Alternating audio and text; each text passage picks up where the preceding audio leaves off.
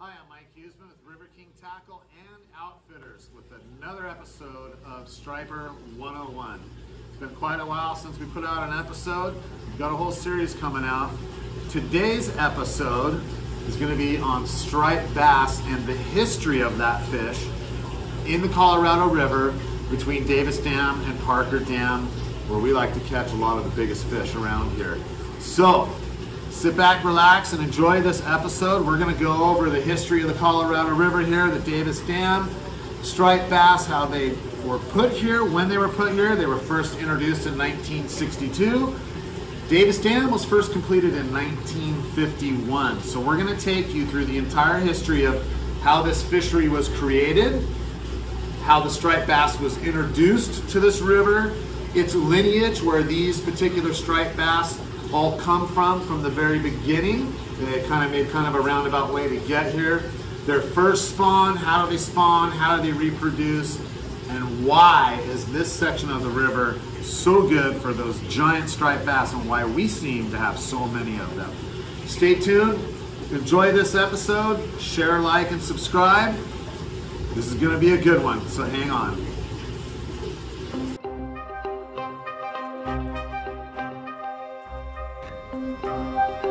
Davis Dam was constructed from 1942 and completed in 1952 as the third and final impoundment of the lower Colorado River by the Bureau of Reclamation.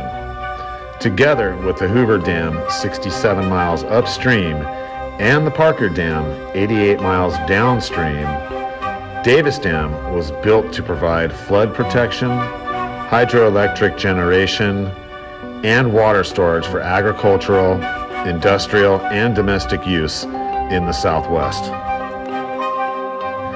The storage of water behind the dam and the regulation of water flow in the Colorado River below the dam allowed the United States to comply with the Mexican Treaty of 1944, particularly annual delivery of 1.5 million acre-feet of water to Mexico in the Colorado River.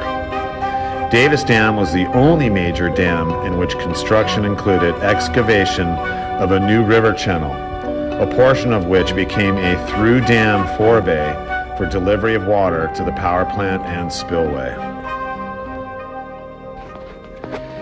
And in 1951, the first of the concrete stop logs dropped into the spillway slots at Davis Dam. Gradually, water began to rise behind the dam, covering an area which had been combed through thoroughly by various members of the National Park Service for several years.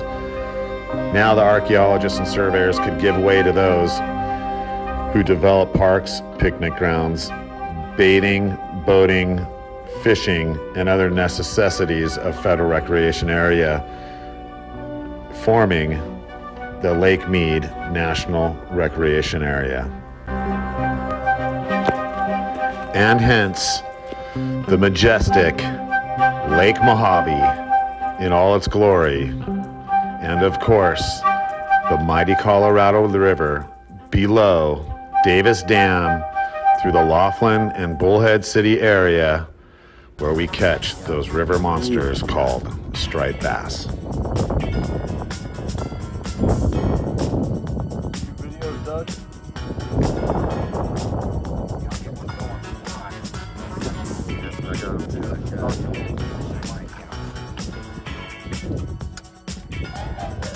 Look at him.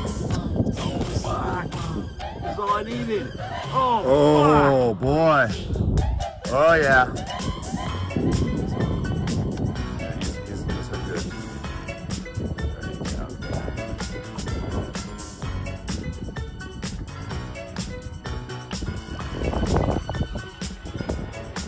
Come on, buddy.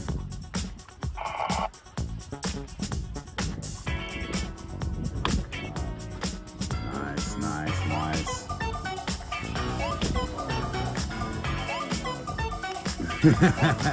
Hey, we got tomorrow fish. Green is the color.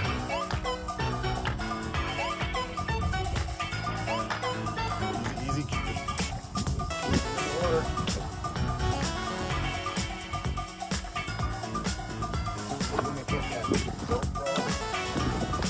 No.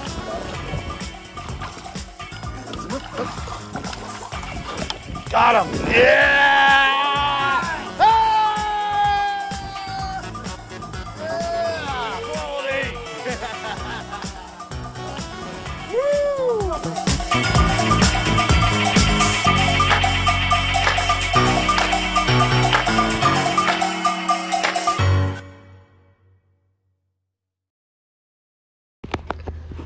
The mighty striped bass, also known as Morone saxatilis.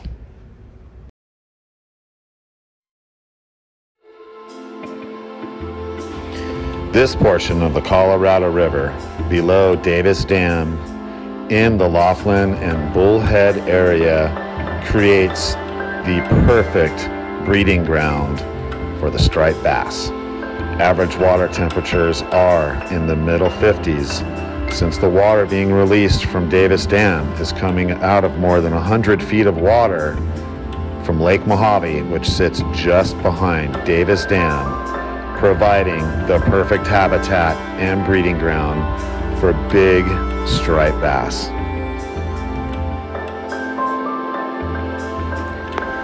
Between 1962 in 1969, a program was conducted by the Arizona and California Game and Fish Departments to create a striped bass fishery in the Colorado River between Davis and Parker dams. 93,000 striped bass fingerlings and yearlings were introduced during this period. It was not expected by the biologists that these fish would reproduce, but they did.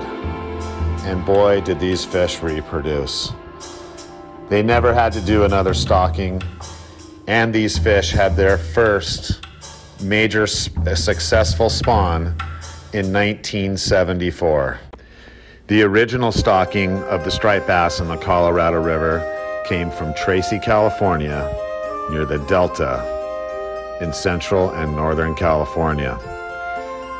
The broads from these fish were initially from the Atlantic East Coast area and brought to the Delta in California in 1871, and then in 1962, the offspring of these fish were trucked to the Colorado River, establishing our population of the great striped bass.